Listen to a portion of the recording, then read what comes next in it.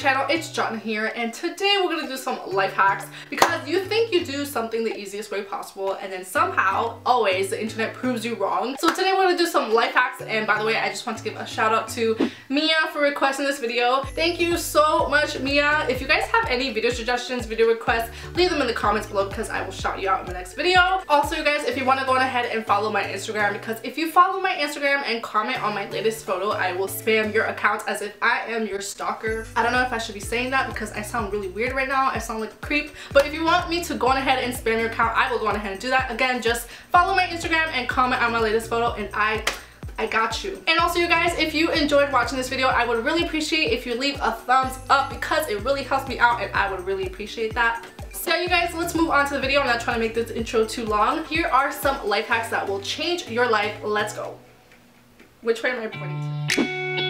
Okay, so first hack is a way to easily bring your liquid condiments everywhere you go. These flavored water enhancer bottles are a game changer. They make great small sauce containers for your salad dressing, soy sauce, oil, vinegar, cream, anything liquid really, which you know it's hard to bring because they usually end up leaking in your bag. Always happens. So this will prevent that. So easily bring your liquid condiments for work or school, whatever the case is. It's leak proof, plus they're the perfect size to pop into your lunch bag.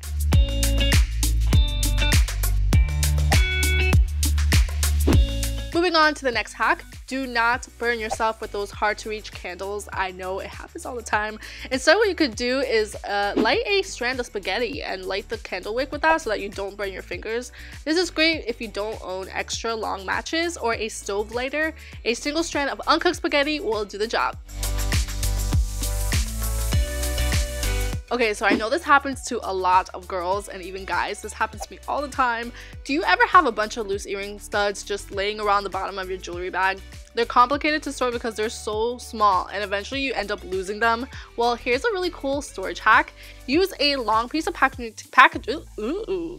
tape to neatly pack them together.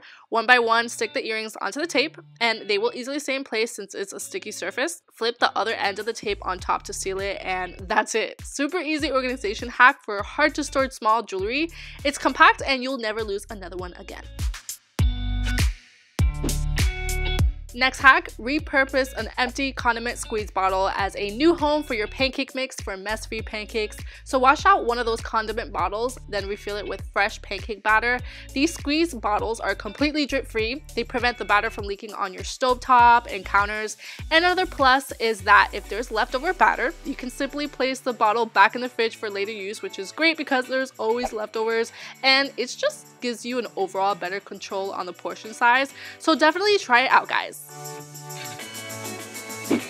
Hack number 5 is a way to make 2 Ziploc bags out of 1 because 2 is always better than 1, right? Okay, so heat a knife with a lighter or you can leave it on a hot stovetop. Then simply grab a Ziploc bag, place it on a fireproof surface and cut a straight line down the middle of the bag. This will melt the edges and seal the plastic together to divide the bags. Then you can store all your snacks or whatever it is that you want to store. And let me tell you guys why this is a great idea.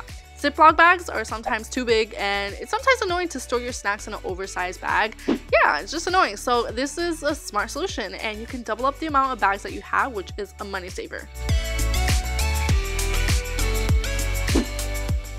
Next, here's a smart painting trick. The next time you have a painting project, a simple rubber band could save you from a huge mess. Just stretch a rubber band across the can and use it to wipe down your wet brush to get rid of all the extra paint to avoid paint from leaking out of the can.